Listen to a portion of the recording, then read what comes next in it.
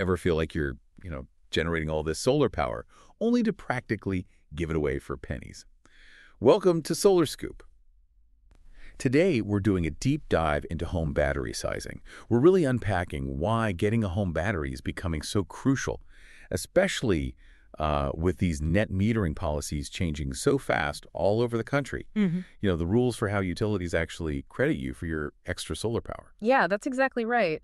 Utilities are really slashing those buyback rates. We're seeing rates as low as like 2 to 4 cents per kilowatt hour for the solar you send back. But then turn around and they charge you way more during peak times in the evening. Think 12, maybe even 25 cents per kilowatt hour. Wow, that's a huge difference. It really is. And this isn't just about, saving a few cents here and there. It's a major energy arbitrage opportunity. You're essentially buying energy from your own solar panels midday for almost nothing. Right. And then selling it back to yourself when prices are high. It's a huge financial win, potentially. Without storage, honestly, you're kind of running a charity for the utility company. Okay, so our mission today, really, is to help you figure out how to calculate your exact battery needs, avoid those costly mistakes, and take back some control over your energy. That's where this smart sizing really starts, isn't it? Absolutely. This fundamental shift in how utilities work means a properly sized battery. It can save you a good chunk of change. We're talking maybe $150, sometimes up to $300 a month.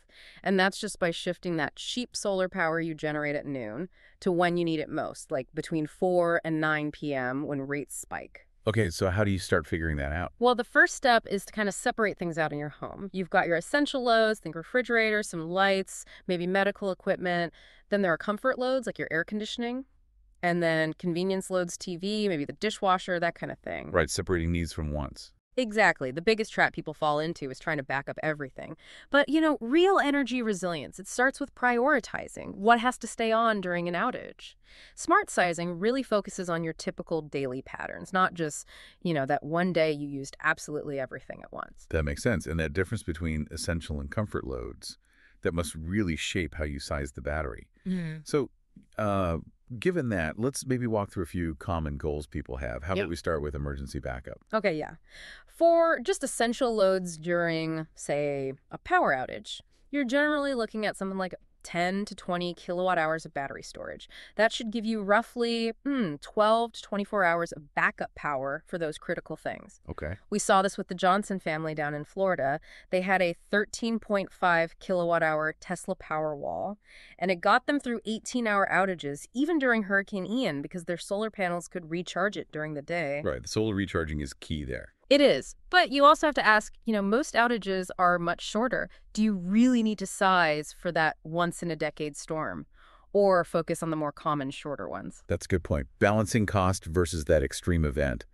Maybe a generator makes more sense for some people, purely for those rare long outages. It can, yeah. It often comes down to cost and how often you expect those long outages. Okay, let's move on to the next goal.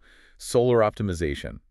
This is more about the savings, right? Exactly. Yeah. This is all about maximizing your solar investments, storing that daytime energy specifically to use during those peak evening hours we talked about.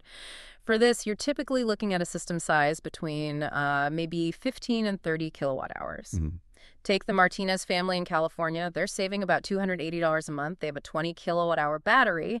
It means they avoid selling their extra solar for just 4 cents. Wow. And then buying it back later at 51 cents during peak times. 51 cents. Okay, that's huge. It is. The key here is sizing the battery to match your typical daily solar surplus, the extra energy you usually generate, not just your absolute best production day ever. Gotcha. So consistency over peak. Okay, and then the final scenario. Off-grid living. This sounds intense. Oh, it is. This demands, a serious system. You're usually looking at 30 to 80 kilowatt hours, maybe even more, depending on where you live and how much power you use. Right. The Thompsons, they live up in rural Montana. They use 60 kilowatt hours of lithium iron phosphate batteries. That LFP chemistry is known for being really long-lasting and safe, which is great for off-grid. But to charge that massive bank, especially in winter when they might get 3 or 4 days with very little sun, they need 12 kilowatts of solar panels. 12 kilowatts of solar just to charge the batteries reliably. Yeah, it's a big setup. And crucially, for any battery system really, but especially off-grid, you need enough sun. Ideally, at least 5 good hours of peak sunlight per day on average to fully charge that battery bank. Okay, those are definitely some serious considerations of going off-grid. Yeah. We'll dig into how you can figure out the right size for your own home right after this. We'll be right back. Short pause. All right, we're back on Solar Scoop, talking about home battery sizing. So we've talked about the goals, backup, optimization, off-grid. Now, how does someone actually, figure out the right size for their specific home? Okay, so there are a few key steps. First, you need to find your average daily energy use. Your utility bill is a starting point, but honestly, getting a whole home energy monitor for a couple of weeks gives you much better real-world data. Okay, real data, not just the monthly average. Exactly. Second, really understand your utilities' time of use rates, if they have them. This is vital for the financial side. Like in Arizona, there can be this 44-cent per kilowatt hour difference. They call it an arbitrage opportunity. That's the potential savings by using your stored energy instead of grid power. 44 cents. Right. Right. Third, figure out your autonomy needs. How many days of backup do you really want? Maybe 1 to 2 days for typical backup. Just 1 day usually covers solar optimization needs. And for off-grid, you might need 3, 5, even 7 days worth, depending on your climate. Mm-hmm.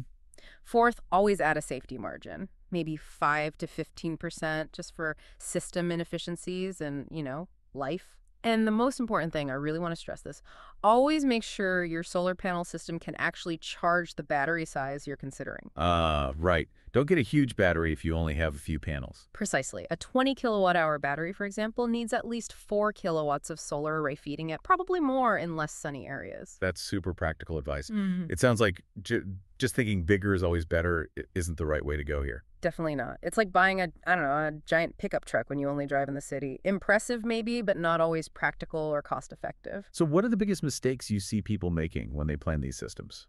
Oh, there are a few common pitfalls. One big one is oversizing for really rare events, like that 100-year storm. Yeah. Often a small backup generator is actually a cheaper way to handle those extreme rare outages. Okay, generator for the extremes. Yeah. Another mistake is ignoring those solar limits we just talked about. You simply can't fill a huge battery with a tiny solar array. Right. Forgetting about flat utility rates if your electricity costs the same all day, the savings from time shifting disappear, so the battery is mostly just for backup then. Makes sense. Also, having too low an inverter output power, the inverter converts the battery's DC power to AC for your house. If its power rating is too low, even a fully charged, massive battery can't run everything you need simultaneously, like your AC and microwave. The bottleneck. Exactly. Limited roof space for enough solar panels is another practical constraint. And finally, not planning for the future. Are you getting an EV soon? A heat pump. You might need more capacity down the road. Lots to consider there. But it seems clear that batteries, when sized right, are really how you start to reclaim control from the utility. Right. Protect your energy future. Absolutely. End of the day, tailoring the system is key. While we've given you a framework, really optimizing it means digging into your specific utility rates. Mm-hmm. Maybe monitoring your actual usage patterns for, say, 2 to 4 weeks. Calculating your real excess solar production. It's about designing a balanced system that fits your home. If you're feeling ready for that kind of tailored solution, the team over at Integrate Sun could be a good resource. They can actually research your specific rates, help monitor your usage, and design a system. Maybe consider giving them a call for a free consultation. Good tip.